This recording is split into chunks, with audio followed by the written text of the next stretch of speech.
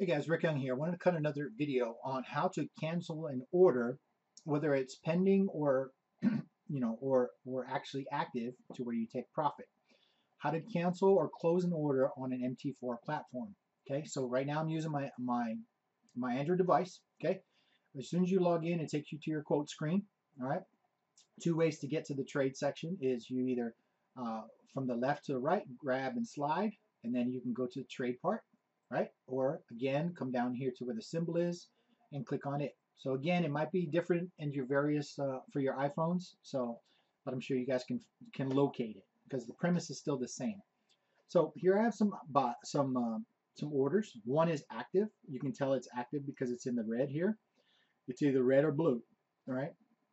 It's either positive or negative cash flow here. So this one's fluctuating, so this is open. So let's say, for instance, I did this one right here, and it's an error, right? Or maybe the market reversed and this will never hit, and you just want to get rid of it because it's no longer valid.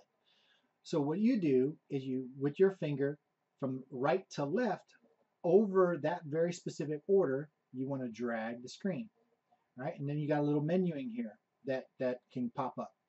So in order to cancel it, all you got to do is click that button right there, that little checkbox. It asks you if you want to delete the order. You click delete, and boom, gone.